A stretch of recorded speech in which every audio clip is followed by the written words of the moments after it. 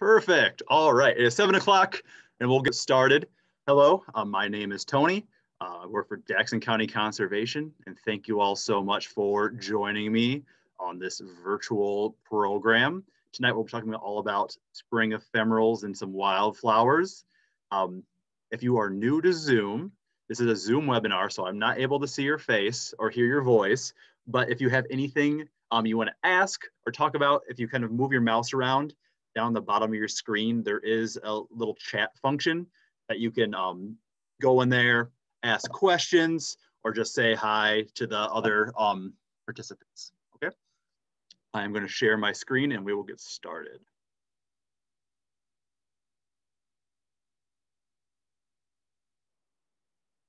All right.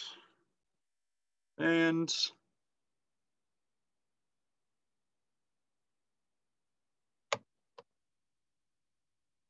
cool. All right. Tonight our talk is all about spring ephemerals, wildflowers of Eastern Iowa.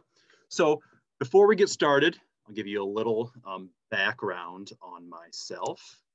I work for Jackson County Conservation.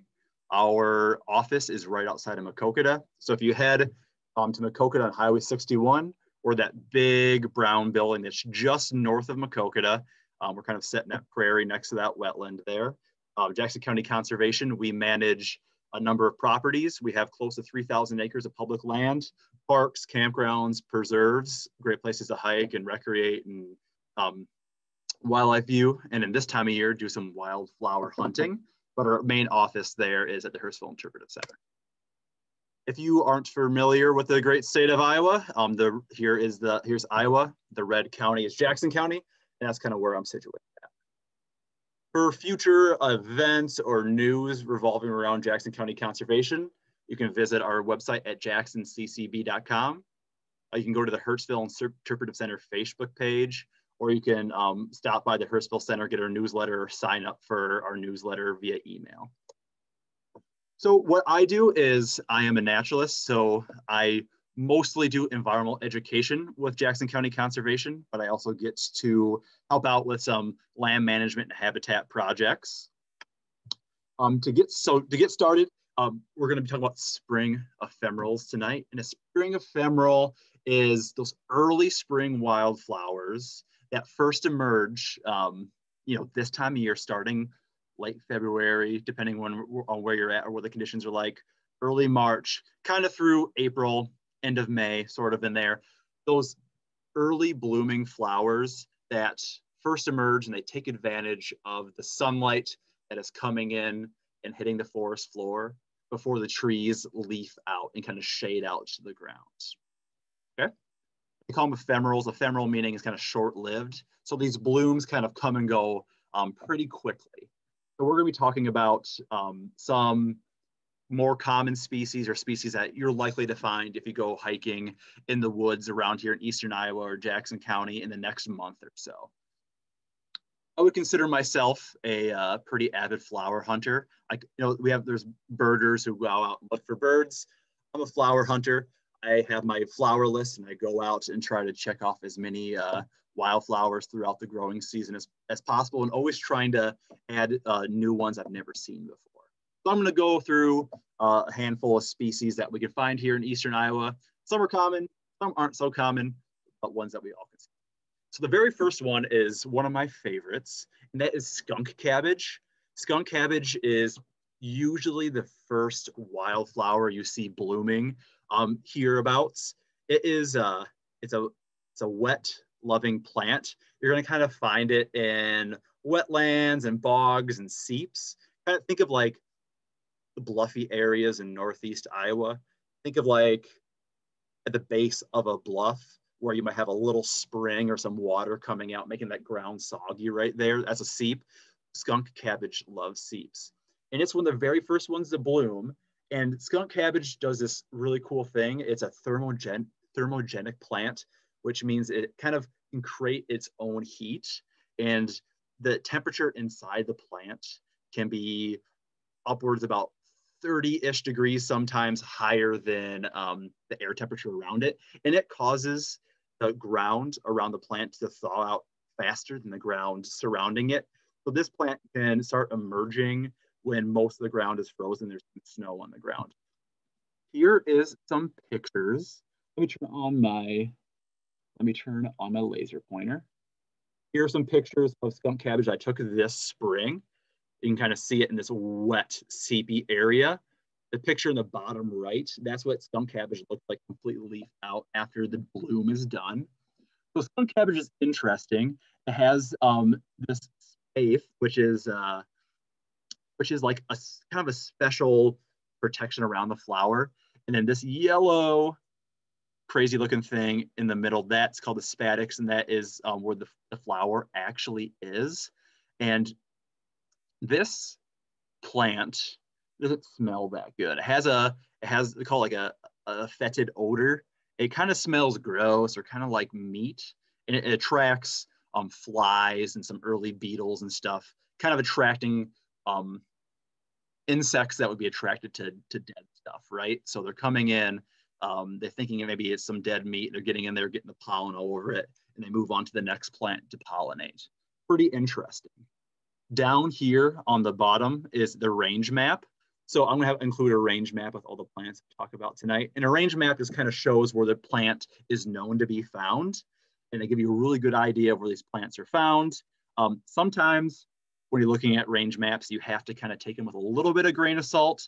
So here is my range map. We have the continental United States. And the green is the states that it's found in, and the light green is the counties that it's present in. But sometimes you look in the middle of the range map and there's like a county that it is missing in, but it's surrounded by counties that it's known in. You can sometimes make the assumption it's probably there. So that's the kind of the grain of salt I'm talking about. I see I have a question here. It says, where can you see skunk cabbage? We looked for it off the Heritage Trail near Epworth, no luck. I know that people have seen it off the Heritage Trail near Dubuque. I've never looked for it there. The place that I find it every year is at Swiss Valley Wildlife Refuge, or Swiss Valley Wildlife Area, not the campground, but like where the Swiss Valley Nature Center is. If you go on the Woodland Ecology Trail and follow it to the Hanging Bog, that is the place that it is there. It's kind of like a seep off the bluff. There's this really interesting little microhabitat called the Hanging Bog, and that's where I see it every year. So that is where I always find my skunk cabbage. This is where I took this picture there 2 nights ago. I took the picture on the right by about 3 weeks ago. So it's flowering there right now, and then this bottom right-hand corner is what it'll look like here come later in spring, summertime. Cool.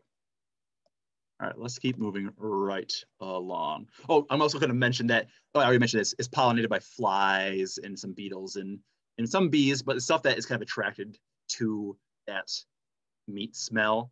I got down and I gave it a sniff the other night because I never actually tried to smell it, but it smells like raw meat to me, which is really interesting. All right.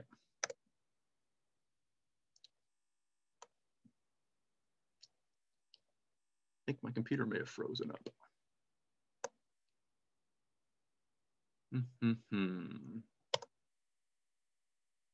There we go. Had to click.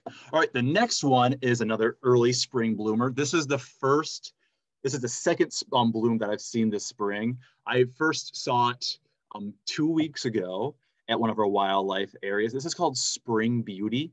It's a small little delicate flower. You're going to see it kind of blooming starting in early mid-March. It likes moist, open woodlands.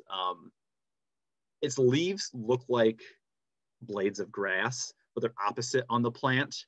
And they kind of have this delicate white, pink flower. The ones that I see, kind of like the one that's pictured here on the right, is whitish, but it has like these pinkish purple little rays, little bands going on the petals there.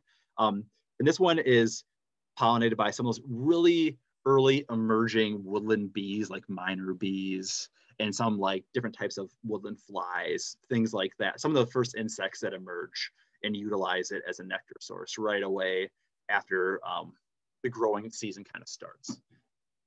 So looking down here on a range map. This is a pretty common one that you can find throughout the entire eastern half of the United States, except for that southeast corner. Doesn't look like Florida's a good place for it, but you find it in Iowa, especially the eastern half of Iowa. When you start getting into northwest Iowa, there's a lot less woodlands and you don't see it as often. Most of the species I'm talking about tonight are fairly woodland species. I will throw in a few prairie species in there because Iowa is a prairie state and one of my favorite habitats. So we'll throw in a few of those as well. So we have another question. So Sarah says you've seen hepatica before spring beauty, and you know it happens. It kind of depends on what the conditions are like and what's in the seed bank there. And for me, this year I've seen spring beauty bloom before hepatica, but in years past I have seen hepatica before I've seen spring beauty. So it's pretty interesting. And kind of a fun note is I keep a phenology calendar of a lot of the blooms I see, and I just base it off of when I observe it. But I've been observing some of these flowers about 2 weeks before I did last year, which is kind of interesting. All right.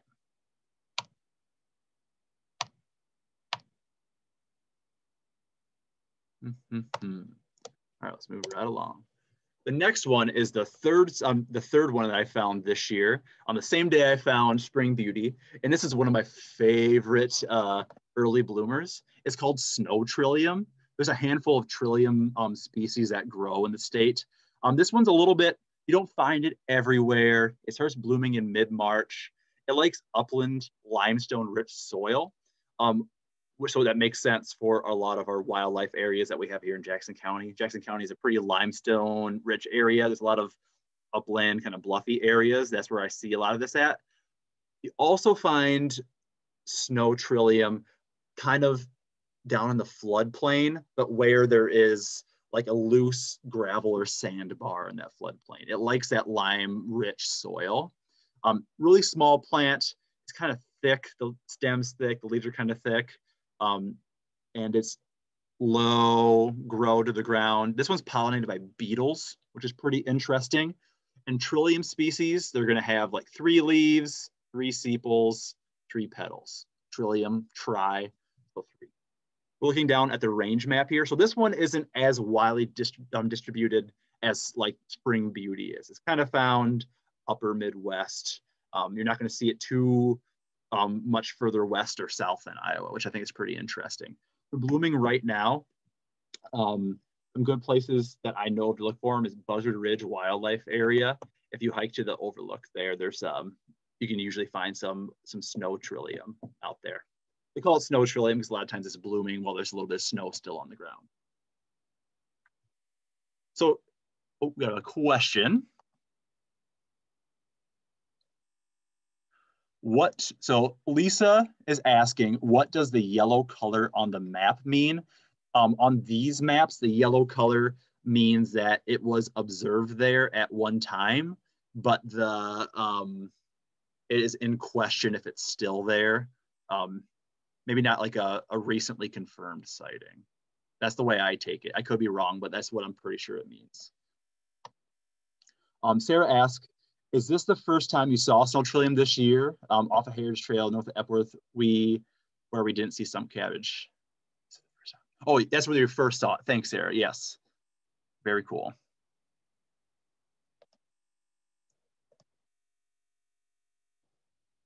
All right. So moving on to another really early bloom, we have hepatica. There's sharp-lobed hepatica, and there's round-lobed hepatica that you can find around here. I usually see more round-lobed hepatica. It's some of those, they like to grow the flower in clusters, and their flowers can kind of be variant between like purple, darkish purple, almost white. And if you go out kind of to most woodlands this time of year in eastern Iowa, you're going to see these patches of hepatica blooming, and they're really, really cool. They're really starting to bloom hard right now, especially on some of those south-facing hills. It likes upland forest. You might not find it down by the water. You'll find it up in the timber. It's a pretty hairy plant. There's little hairs that kind of grow on the stems, on the leaves as well. Usually there's 6 to 10 petals, And this was a bee pollinated one. Some of those early emerging bees like sweat bees and carpenter bees are gonna pollinate this and use it as a nectar source. We're looking down here at our range map, kind of like that western 2/3 of Iowa, but the majority of the eastern United States. Maybe not the coastal eastern United States, but that Midwest, Appalachia, going through there. You're not going to find it west of Iowa, not too often at least. All right. This is our first kind of prairie early bloomer that I'm going to talk about. This is called pasque flower. And I've always kind of associate this one in my head with Easter because I usually find it right around Easter time. Just in different parts of the state, this has been blooming for a few weeks. It just started blooming in the Dubuque area. I found it blooming for the first time last weekend. And the weekend before, I checked the same spot and it wasn't blooming yet. This is a low grower. It has these really beautiful purple flowers. This is a dry prairie species. So it's probably the first prairie plant to bloom that people see blooming. You see it a lot in the Les Hills too. So if you look at this range map, you're going to see it kind of like the northern prairie states, then up the northern prairie states into the mountains and kind of high plains. This is the state flower of South Dakota, if that tells you anything about its habitat. It's a really hairy flower. Its leaves are really, really deeply lobed and has these little leaflet segments that are, or little teeth that are really slender. Kind of helps with water evaporation and water loss in that dry prairie kind of climate. Really cool place just north of Dubuque where I know it blooms. It's called Pullman Prairie Reserve, which is a Dubuque County Conservation property. It's a little property. It's a little prairie remnant on top of a bluff. You hike up top of the hill. If you go there to look for it, now's the time to look. But obviously, be really careful and sensitive in those areas. This is a really small, sensitive habitat. Go there with the greatest respect that you can. This flower is pollinated by some of those early emerging bees and flies as well. Another early species you find kind of in the timber, but also in the prairies is early buttercup. I haven't seen it blooming yet, but last year, let me look at my calendar really quick. Last year, tomorrow, so a year ago tomorrow is when I first saw it blooming on some of our prairies. So it might be blooming out there. I just haven't quite seen it yet. It really likes that rocky, sandy, dry prairie and like open savanna kind of habitat. It's got stalkless leaves. They're kind of hairy. They're divided into like 3 segments, kind of slender little leaf segments, and small flower, but it's a pretty bright yellow. And it's once it's out there, it's easy to spot.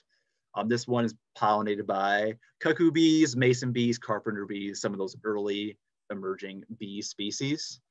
If you look at the range map, you can see it kind of found through the tall grass prairie region and even into some of the eastern woodland regions up into Appalachia and stuff like that. But you see it a lot in the tall grass prairie ecosystems. Bloodroot. This is one that I did see. Wednesday was the first bloodroot bloom that I saw this year. Blooms kind of March through May.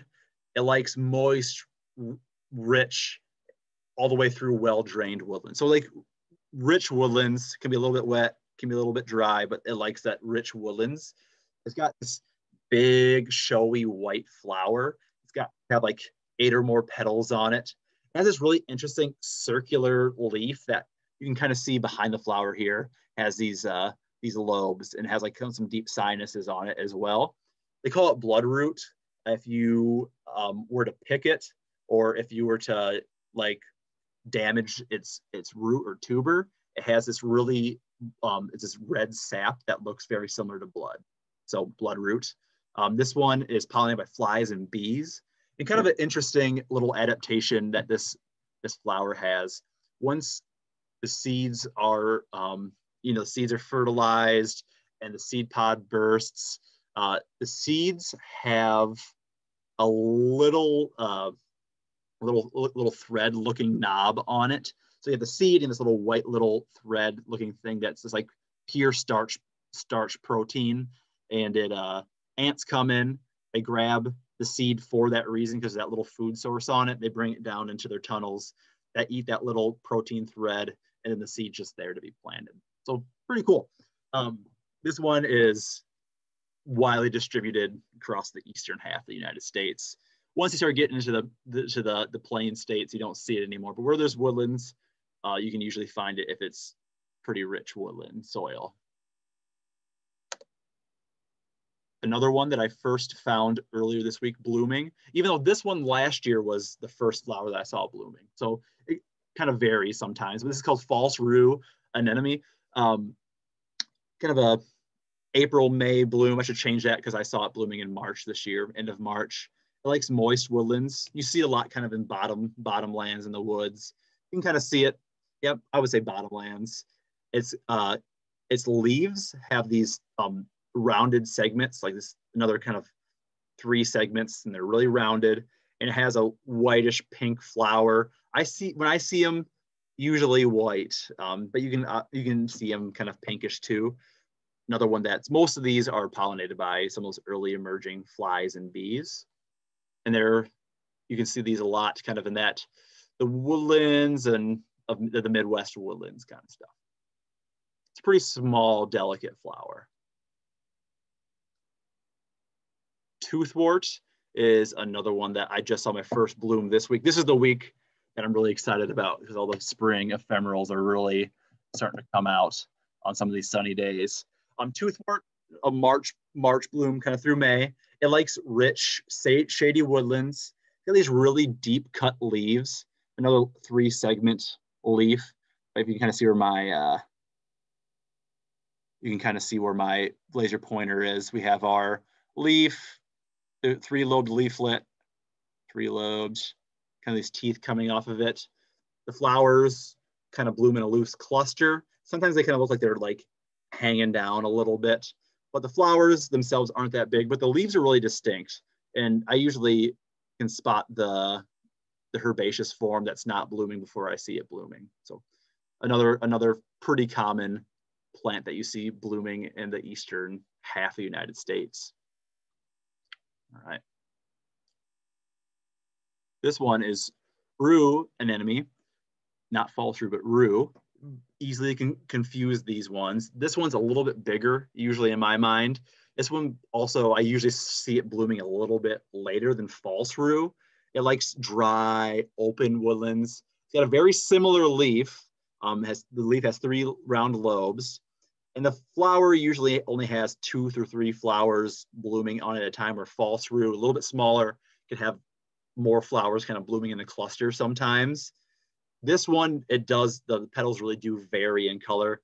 Picture is really white, but I've seen it pretty darn pink, pretty darn purple. So kind of that pink, white, purple color variant you can see it in. Another one pollinated by woodland bees, and you see it blooming Midwest and Eastern United States, which is kind of the case for a lot of these early spring common ephemerals. Virginia bluebells, and this one is one of my top favorite spring wildflowers. They say it blooms from March to May. I think it kind of depends on where you're at. Let me look at my map here really quick. I don't think I saw it. I saw it blooming for the first time last year, April 11th. So I think with maybe it's supposed to get pretty warm here the next couple of days, we might see it here in a week or so. You can see the leaves, the vegetative form of it. That part emerges pretty early. And then you can see the purple little buds in a cluster before they're bloomed for a long time before it actually blooms. I've seen like the leaves and the buds of Virginia bluebells. They've been out for a couple weeks, at least in the spots where I know them at already, but it takes a while for them to bloom. The leaves, when they're really, really small, kind of this pale blue kind of transition to green color. As they kind of get bigger, it turns into a more steady green. It has this beautiful cluster of purple, blue, trumpet-shaped flowers. And a lot of times that flower cluster will kind of hang low under its own weight, kind of nod. This one's pollinated by different butterfly species. So we're kind of moving away from those early bees. I'm sure there's bees and stuff that might utilize it, but this one, butterflies like to utilize some of those early butterflies that come out. There's some really cool places. I don't see it this one too often. It likes that rich, moist woodlands. There is a spot at Prairie Creek Wildlife Recreation Area right here outside of Macokota that has a lot of bluebells, and it's really cool. I kind of don't want to tell people about it because I don't want people tromping on them, but there's a spot there, there's a sliver where it's just full of them. So contact me if you want to see them, and I can maybe cue you in on this secret special spot. This one is another one. This is a fun one. It's a really common one. It's pretty well known, but it's called Dutchman's Breeches. So if you look at it, we have this flower. It has kind of a fern-like leaf with this long stalk coming off, and those are the flowers hanging there. It's in the same kind of family group as like bleeding heart that you see in a lot of garden varieties. But they have like these spurs coming out of the flower. They kind of look like old-timey pantaloons hanging on a drying line, kind of billowing in the wind. That's why they call them Dutchman's breeches. I think of like the colonials back in the 1700s with their undergarments blowing in the breeze. This one blooms April through May, but I did see Dutchman's breeches blooming this year in March on a few really south-facing hills and bluffs. And I even saw them blooming, I think early last week, I saw them blooming, which beats the first time I saw this blooming last year by about 2 weeks. It's pretty interesting. This flower emerges, it kind of coincides with the emergence of queen bumblebees. Queen bumblebees will come in, use it as a nectar source. A lot of the nectar is usually kind of too far back for a lot of other insects to reach in there. The queen bumblebees will get in there, kind of pry open the petals to get in there to get that nectar, and then in return pollinate them. It has, like I said, has a fern-like, pretty distinct fern-like leaf, and then the flowers come off and hang on a big stalk. You can find them kind of that northeast quarter of the United States are pretty common. And it looks like up in the Pacific Northwest, they're there too. I wonder if that's the same species or a subspecies or what the deal is with that. I'd be interested to see. Looks like we have a question. Ooh, Judy says that Backbone has bluebells. That'd be a good place to see them there. I think I've seen them there before too. Good recommendation. All right. The next one is one that's really easily confused with Dutchman's breeches, and it's one that's a little less common depending on where you're at. This one's called squirrel corn. It's in the same family as Dutchman's breeches. So here's our family right here. This one blooms about the same time. Usually I see it slightly later than Dutchman's breeches. It likes moist, open woodlands. It has a very similar leaf. The leaves are usually like a little bit more delicate than the Dutchman's breeches do. The flowers look very similar, but they also look a little bit different. So these lobes on the flowers right here, we see my laser pointer, all those spurs. And you can see in the Dutchman's breeches, the spurs are a lot more pronounced, or the squirrel corn is a little bit more lobed and heart-shaped. So that's the best way to tell them apart. Sometimes when I see these plants out in the woods, I kind of second guess myself a little bit. They're super easily confused. But like I said, a little bit more delicate, more compact than Dutchman's breeches. And then the leaves seem to be a little bit more greenish gray than dark green like the Dutchman's breeches are. Also pollinated by bumblebees. If you look at our range map here, it's a little bit more scattered than our Dutchman's breeches. So the squirrel corn, it's a little bit more scattered, but still like kind of northeast quarter of the United States. You don't really see it too far off from in western Iowa. There's a few counties that looks like it persists there. Probably some of those major river woodlands, but kind of that eastern third of the state is where you're going to see most of it. Is where we have most of our timber. So bellwort. So we're starting to move on a little bit. I have not seen bellwort bloom yet. Usually I kind of see this one blooming a lot when I'm out like morel mushroom hunting. So bellwort, kind of an April through June bloom, likes rich, shady woodlands. And this one is easily distinct, easy to identify because it kind of has grass-like leaves, but it all looks kind of twisted and droopy. The flowers look kind of sad, like they're hanging in the wind. The flowers usually have a really distinct droop and twist to them, like you can see here on this bloom. Another bee pollinated one. It looks like it's wilted. It's not, I mean, it's just the way it naturally is. It's not like it has a deficiency or something like that. Just a pretty droopy, kind of lonesome looking flower. Another one that's pretty common to the eastern, kind of that northeast, even in the south too, but that kind of eastern half, eastern third of the US. That's bellwort. Wild ginger is another really cool one. I've seen wild ginger leaves out already. I haven't seen any blooming wild ginger yet. That I don't think I've seen it so far. I don't think I've seen wild ginger yet. So this one, you should see it in April. You're going to see it mushroom hunting if you go mushroom hunting this spring. Like really shady, moist woodlands.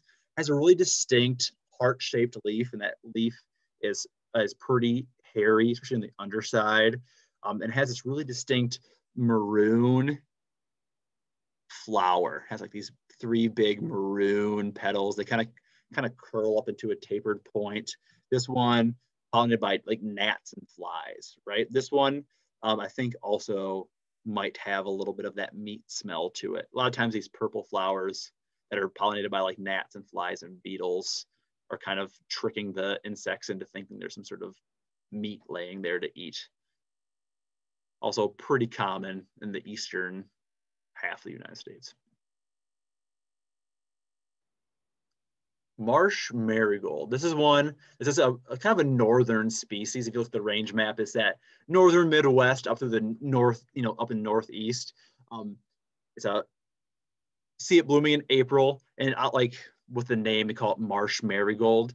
It likes low, wet soils, banks of stream edges, marshes.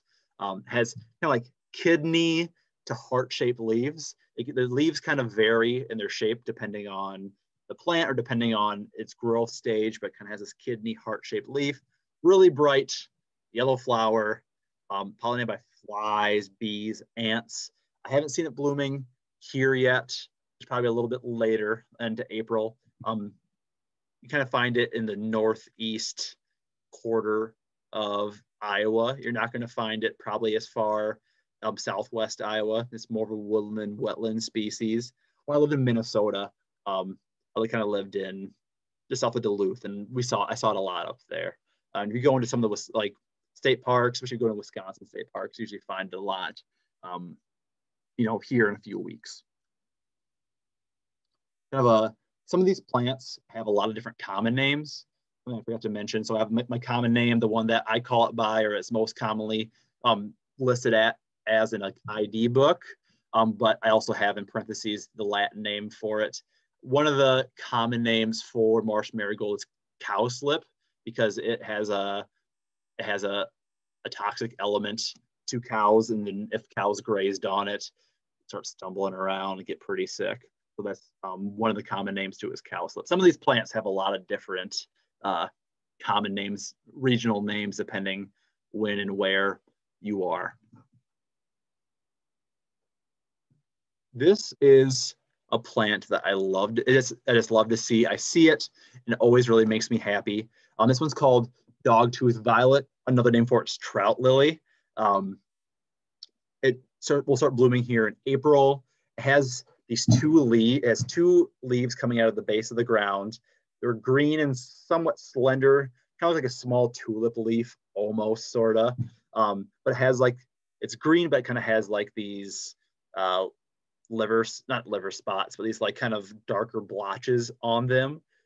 When the plant, I believe, I could be misspeaking, but when the seed germinates, the first year, one leaf will be represented. The second year, second leaf will come out. And then I think it takes potentially up to 3 years for it to get a bloom. That's what I've read. It has this nodding white flower, pollinated by bumblebees. And this one is like a moist, rich woodlands, bottomlands kind of thing. I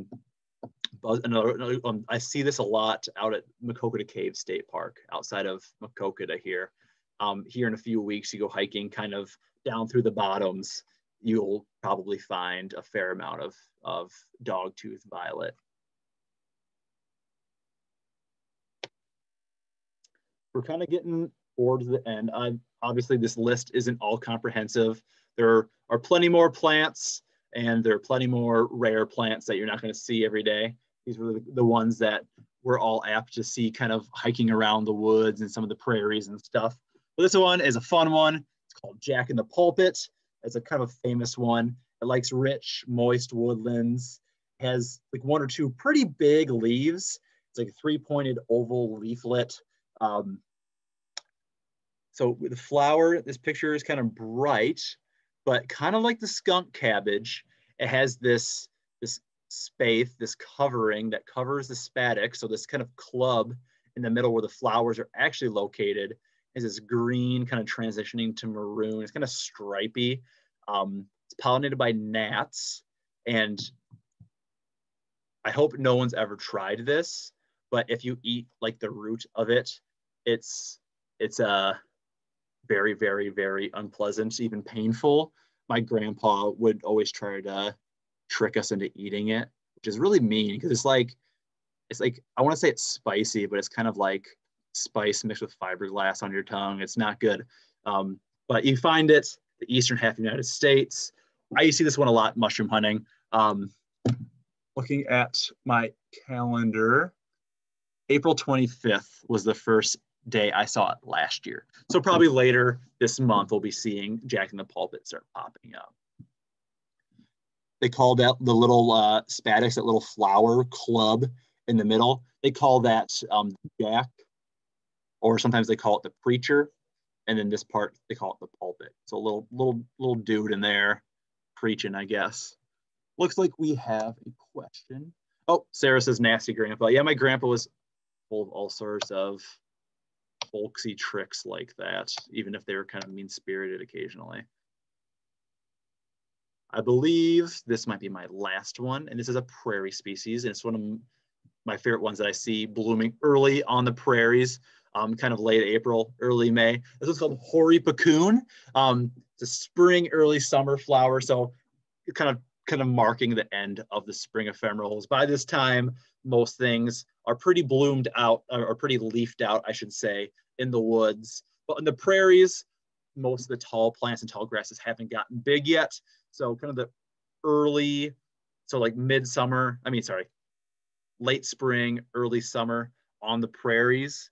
A lot of times you have lower growing plants because some of those taller grasses haven't grown up to shade out those plants yet. So kind of like prairie ephemerals, even though hoary puccoon kind of lasts a long time. So it might not be technically an ephemeral, but I thought I'd throw it in here. I'm very much looking forward to seeing it. This likes dry to medium mesic soil prairies, savannas as well. So savannas would be kind of like that oak trees mixed in with prairie, kind of where the prairie and the forest kind of mush together. It can be about 15 inches tall. The leaves are dark green and they're hairy. That's what hoary means, and kind of another word for having hairs on a plant. Small little leaves, pretty distinct orange yellow flowers. They grow in a cluster. Sometimes they kind of look like they have flat tops on them in a cluster there. I'm pollinated kind of by our bees and butterflies once again. By this time, most of the insects are pretty much emerged. Hoary puccoon, you see it a lot in the northern and kind of middle tallgrass prairie ecosystem, and even into some parts of the Great Plains and stuff, and further out east as well. But we have it's a pretty tall grass, it's a tallgrass prairie species, I would call it. And we'll be seeing that bloom here maybe in May, sometime in May. Cool. Thank you all very much for joining me. Thank you for all the questions. I know I did a lot of talking at you, a lot of rambling. I wasn't able to interact with you face to face. But I just wanted to share with you some of the more common spring ephemerals and wildflowers that you can find around here. It wasn't an all-encompassing list, but it's a good one for ones that we know that we can go outside and see this time of year or coming up. Looks like we have a question here, which is kind of best books for spring flower identification. So the books that I like to use, the one that I got started out on when I first started getting into native plants when I was in college is this one. I don't know if it's backwards for you on your screen, but on my screen it is. It's Wildflowers of Iowa Woodlands. It's the second, this is the second edition. Sylvan Runkle, famous conservationist in Iowa. I believe he's since passed away. This is a good book to really get you started for the common stuff. It's kind of arranged in sort of bloom date. The early bloomers are in the front of the book and the late bloomers are in the back of the book. It's obviously not always going to be in the correct order in which you see them, just because there's different conditions. And a lot of times, a lot of these plants kind of all start blooming all at once, like what I'm seeing right now with a handful of the ones that I've seen just start blooming this last week or two. This is not an all-encompassing book. You can find a lot of plants and flowers that are a little bit more rare that aren't represented in here. But this is a great one if you just want to go hit some parks, some rec areas, some wildlife areas, state parks, hike the trails this time of year, or throughout the growing season, but this time of year especially. The Wildflowers of Iowa Woodlands is a great one. Another one that I use a lot for prairie stuff is there is a prairie, I don't have it in front of me, but there's a prairie edition of like the Iowa Wildflowers of Iowa's Prairies. That's the same Sylvan Runkle, like same book. And there's another one for wetlands as well, kind of in this series. A lot of times you can find them at local bookstores. I believe the University of Iowa Press sell these. Our gift shop at the Hirschfeld Interpreter Center sells them sometimes. For prairies, a lot of times I use that prairie one I talked about. Also this one, Tallgrass Prairie Wildflowers. This one isn't Iowa specific, but it's kind of the entire tallgrass prairie region. There's a lot of rare plants that you're not going to see represented in this book, but it gives you a little bit more of a wide range of plants to look at than maybe the Iowa Wildflowers of the Prairie book that I showed you or mentioned. Another one that I use, this one is a little bit, isn't quite as user-friendly for the beginner. This Iowa Prairie Plants is a lot more comprehensive list. Once again, not every single plant is in there because there's some really rare plants out there apparently. But this one is cool. I first got introduced to this book when I started taking like native botany classes in college. This is the one that I use. I have a bunch of printouts in here. This one, it's arranged by plant family. So it's also not colored, but it does have some pretty detailed sketches in it. This one, if you really want to get into the weeds, so to speak, with prairie plants, great one. This one isn't Iowa specific, but this one I like a lot. It's the Peterson Field Guide to Wildflowers for the northeastern and north central United States. Have prairie stuff in it, but you have a lot of the woodland species in it as well. It isn't quite as beginner friendly as this one is, but has a lot of great stuff in it, and it has some color photos, some not, but it has quite a bit of wildflowers in there. Obviously there's probably some more books out there, but these are the ones that I use quite often. All right. So we have a few questions here. Anne asks, when does Jack have the red berries? The red berry is its fruit, its seed.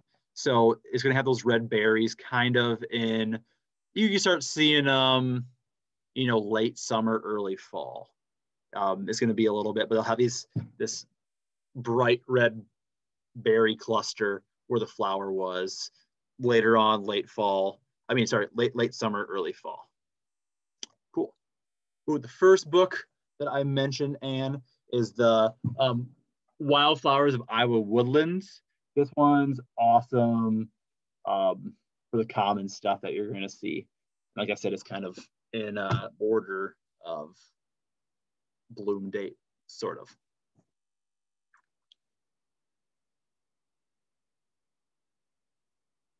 So Carol's asking, will I have my slides or this posted somewhere online? I am going to take this recording and upload it to my the Jackson County Conservation YouTube channel. So probably tomorrow I'll have it on there sometime if all things go according to plan. I will email everyone who's in attendance on here the link to that, or you can search it as well. I won't have my slides up just online or anything, but this program will be forever on YouTube as long as YouTube is a thing, I would assume. And I want to thank everyone so much for coming and joining me. I see a few repeat names. This winter has been a fun winter for these evening virtual programs. I probably won't do any evening virtual programs for a while. It's getting warm outside. We're doing a lot more in-person programming here at the Hurstville Center. I'm doing a lot more with our schools, so I don't quite have as much time to do as many evening programs. I might sometime in the summer, but probably not for a while. So thank you all much for joining me on one of my last ones for a while. If there's any questions, I can hang out for a little bit here. Otherwise, I want to thank you all so much, and I want you to have a great spring. Go out, look for some wildflowers. Send me an email if you want to get some ideas of places to go hiking. Really quick before I go, if you're not signed up for our newsletter or anything like that, go on to our Facebook page or our website. We have a lot of really cool events coming up. We have a pretty full spring calendar of events. Some things that are going on tomorrow, April 2nd, we were supposed to have a public night burn at one of our prairies. We had to cancel it. So if you were planning on coming, unfortunately it's canceled. The wind is supposed to be close to 25 miles an hour tomorrow. That's a little too intense for what we need, being so close to town. The wind's supposed to be in the wrong direction too. So we're going to try to postpone that to hopefully next Friday if all conditions are correct. Another cool one coming up April 6th. April 6th at 6 p.m. We're doing a prairie hike at the Hamilton Prairie, which is a private prairie owned by Ray Hamilton. He's a friend of mine. He's owned this prairie for close to 40 years, I think. And parts of the prairie are remnant prairie, never plowed prairie. It's super cool. We might catch some early blooms. We'll see. We'll do a lot of dormant or dead plant ID, kind of like last year's dead, and also seeing some of those early emerging herbaceous parts of the prairie plants. We're gonna do a number of prairie walks out there during the warm season. But April 6th is our first one. Email me or call the Hurstville Center to sign up for that. Really, really cool. We have my coworker Jen, April 7th, is doing a virtual program. It's Frogs and Toads of Iowa. If you learn about more of the frogs and toads and about their calls, sign up for that. And the last one I'm going to mention before, I don't want to read all 30 of these to you, but the next one, next Friday, April 9th at Whitewater Canyon, we're doing a woodcock walk and an owl prowl, which is, the woodcock is a native bird that lives here, and we're just starting to get into mating season. The woodcock likes the habitat with young trees kind of touching, like prairie. We have some young emergent early successional trees. So on clear nights this time of year, what happens is the male woodcocks, they will kind of strut out to an area. A lot of times it's on the mowed path, if you're lucky enough to see them. And they do this, they fly into the air pretty high up. They kind of twirl in the air, then they kind of free fall in a spiral down to the ground, land on the ground, get up through this little strut thing. And I keep repeating it. And they'll do that right at sunset or right at twilight. So like this time, I don't know if y'all can see it, say I can, but pretty dark, but there's a little bit of hue, something in the sky, or early morning. So that is April 9th, Whitewater Canyon, one of the coolest county properties around. That's managed by Dubuque County Conservation, but naturalists from Dubuque, Jackson, and Jones County Conservation will be there. So sign up in advance for that. It might be chilly if you come out. please dress for the weather. And let's look if I have any more questions. Anne has a question. It says, the bloodroot before it opens looks purple. Have I noticed? Yeah, when it first emerges from the ground, like from its root, that bud does look pretty purple. I have seen purple kind of at the tip. And also ask what the Jackson County website is again. It's jacksonccb.com. We just put a boatload of spring public events on there. We'll be putting summer stuff up kind of as we get a little bit closer to June. May and June, we'll start putting some more things on, but very happy to start doing some of these programs more in person again, now that we can kind of be outside and space out accordingly. All right, everyone, thank you all so much. I don't see any other questions, so I am going to end this meeting. I want you all to have a great, fun weekend out hiking, looking for wildflowers. It's supposed to be super warm, I think close to 70 on Sunday. So get out there, hit your local conservation area, find some spring wildflowers. The perfect time to start right now.